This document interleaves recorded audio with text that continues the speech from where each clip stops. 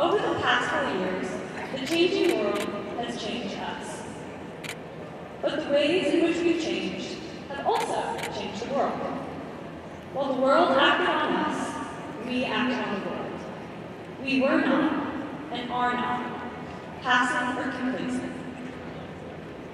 The resilience, integrity, and passion which has characterized our response to issues on an individual, local, and global scale is inspiring. Whether it was by traveling to a different city or state to advocate for certain causes, going to serve those in other countries, organizing projects and drives to help community members, leading a club, or making art, we've shaped not only ourselves, but our community in beautiful ways. This isn't to say we didn't face adversity, or struggle, and sometimes fail to achieve our dreams. But what our time together has proven is that it's not what we experience that defines us, but how we react to it. There will be, and have been, times when we respond to situations in ways we regret. However, I believe those moments can be invaluable lessons. As the artist Auguste Rodin once wrote, "Nothing is a waste of time if you use the experience wisely." Regardless of how we spend them, we still have the chance to use the experiences of these past 4 years wisely. As we leave this place and venture into a new phase of life, we won't be able to control or predict the joys and hardships that come our way, but we will have the freedom to choose how to respond to them, how to learn, grow, and love in the face of any obstacle. Such freedom confers significant responsibility, but it also gives me so much hope for the future. It's because of this that I believe the challenges we'll encounter in the years ahead aren't things to be dreaded or feared. Rather, they're something to be embraced. Thank you again, and congratulations, class of 2023.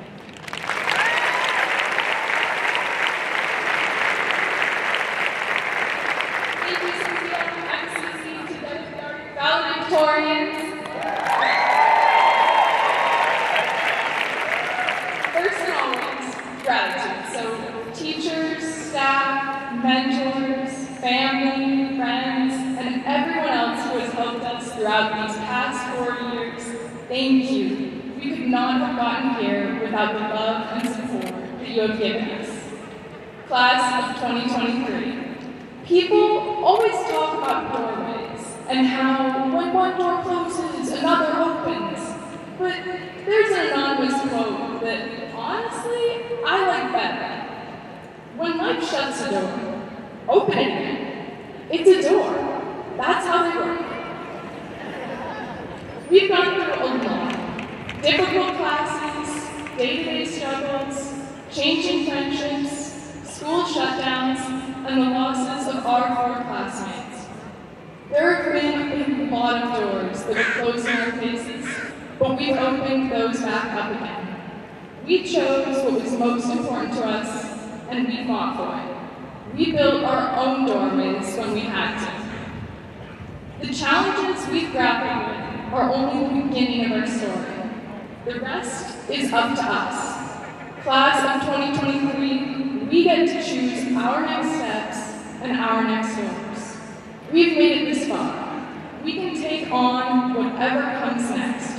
College, trade school, internships, gap years, jobs, the military, you name it. As the author Maggie's stepfather says, although college seems like a lifetime, it is only 4 years.